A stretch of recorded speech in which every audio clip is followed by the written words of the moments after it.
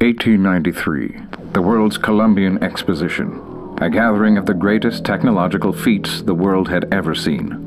But one exhibit stood out above the rest, the floating city of Columbia.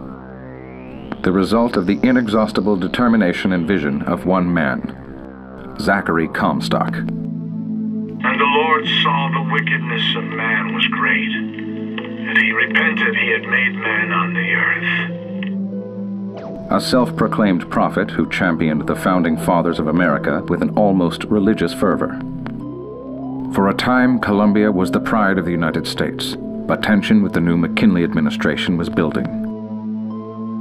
In 1901, that tension boiled over as Columbia, against the United States' wishes, put a violent end to the Boxer Rebellion in Peking, China.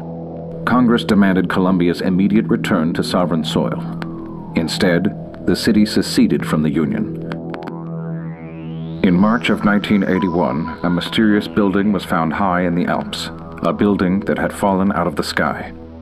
Inside, a treasure trove of Columbian artifacts, many of which may hold the key to unlocking the mysteries of Columbia, and others that raise new and troubling questions. What caused Columbia's secession? Where did it disappear to all those years ago? And most importantly, where is the rest of the city? Join us as we attempt to separate truth from legend.